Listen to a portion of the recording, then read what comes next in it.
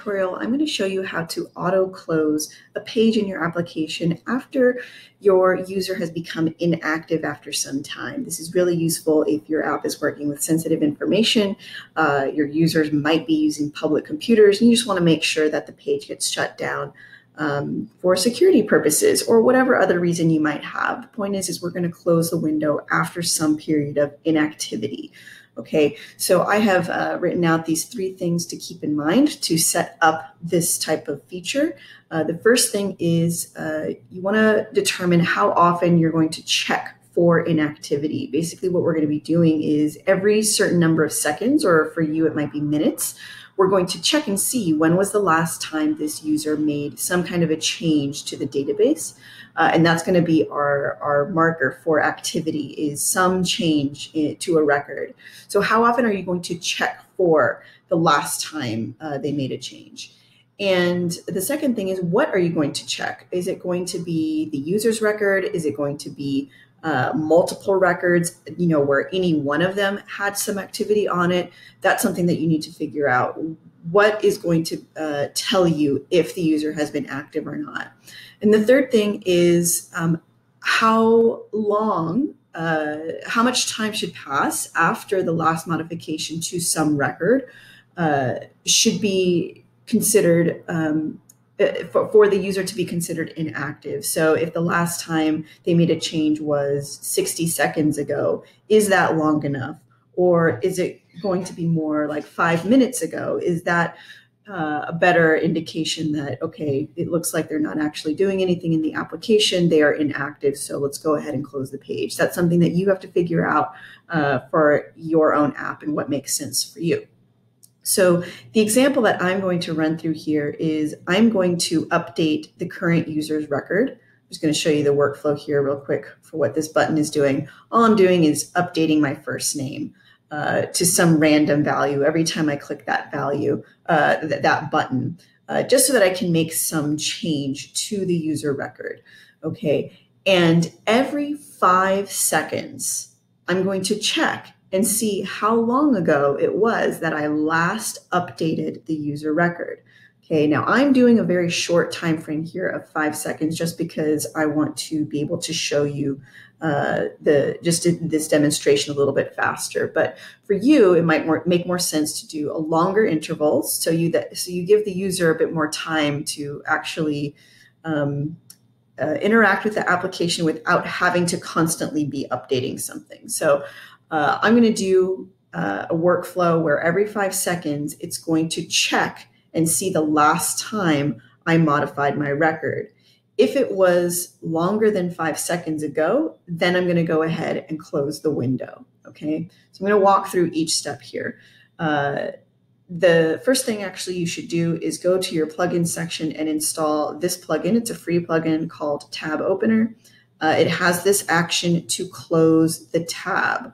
Okay, now the first thing that happens when the page is loaded is we're going to trigger this. This is just going to run every 5 seconds, until the page is closed or until the user navigates away to a different page.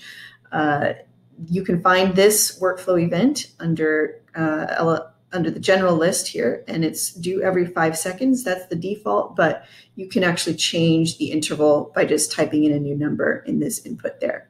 So you can change it to 60 seconds or whatever makes sense for you. So every 5 seconds, we're going to trigger a custom event. Okay, so this is the action here. This is the only thing that happens every 5 seconds. And this is going to run no matter what. We're actually going to do the check at the custom event level. So every 5 seconds, we're going to trigger that custom event. To trigger a custom event, you can go down to custom events and then select this option here. And when you select that, you're going to have to choose which custom event you want to run. If you have multiples, you'll see a list here. I only have one, so it automatically selected that one. So to create a custom event, you'll go to add a new event under custom and just select create a custom event. And I gave it my own event name here. I just called it close tab. Okay, and you can see that the action that this event is running is that close tab action from that plugin. So you can get there through your plugins list. I've got it at the top of my list, close tab. Okay, so that's the action. No other settings are required to run this action. It's just going to go. But the important thing here is to add this condition to this event, right? Every 5 seconds, this will attempt to run, but it's only going to go through and run the action if the condition passes. So my condition that I've written out here is basically saying if the last time I modified the user's record was greater than 5 seconds ago, then I want to close the tab. If it was within the last 5 seconds, then I am considered active and it won't pass this condition. And so the tab will stay open, the action just won't run. So here's the expression. Take the current user's modified date, add 5 seconds to it, and as long as that updated date, that modified date, is still less than the current date and time, then we know that they have modified it a longer time ago. It could have been 20 minutes ago because 20 minutes plus 5 seconds is going to be still less than the current date and time. But if it was within the last 5 seconds, then adding 5 seconds would make it greater than the current date and time. So then this would not pass and the tab would stay open.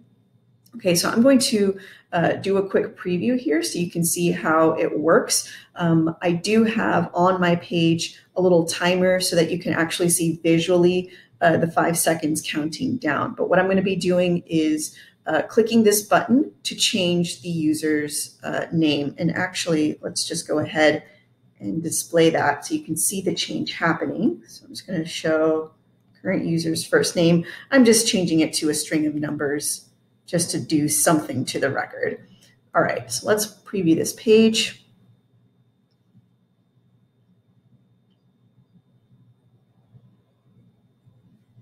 All right, so you can see my counter going down. If I click, oops, I didn't click it fast enough, so let's preview it again. I'm going to click that button to update the user record.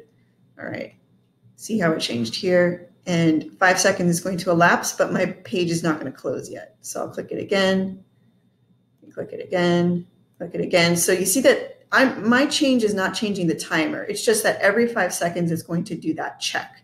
So as long as I keep updating the record within the 5 second check, then my last modification date will have been recent. But if I leave it alone, then you can see that 5 seconds elapsed and it closed the page. All right, so these are the 3 things that are the items that will make this feature work. You need to know how often you want to check for inactivity, what you are checking, so which records modification date are you going to look for, and how much time should pass in order to consider something inactive. Is it going to be 5 seconds? Is it going to be 20 minutes? That's up to you. So the system that I'm using, again, is looking at the modification date, but you can use other systems to determine whether something has happened in the application. You can get more advanced and use custom states if users clicking buttons or clicking anything on the page is going to trigger an active movement because it might not actually change something in the database, but doing a search, for example, on with a repeating group, or navigating around, showing and hiding groups on your page. If those aren't changing anything in your database, but it is still activity, then you're going to want to use custom states to help you determine that something has happened. You can also look into other plugins that will help you with activity status. There is one called, let's look it up here. This one, to detect the user's presence. They actually give you, they will see if the user is idle or active or not. I believe they go off of mouse movements and clicks. You'll have to look into the plugin a little bit more specifically to work with that. But there are other ways of determining inactivity or activity. But hopefully this will get you started with creating a simple system just on the page to close it automatically. And if you are happy with this tutorial, if it helped you out, please give it a thumbs up or leave a comment below. Let us know what you think.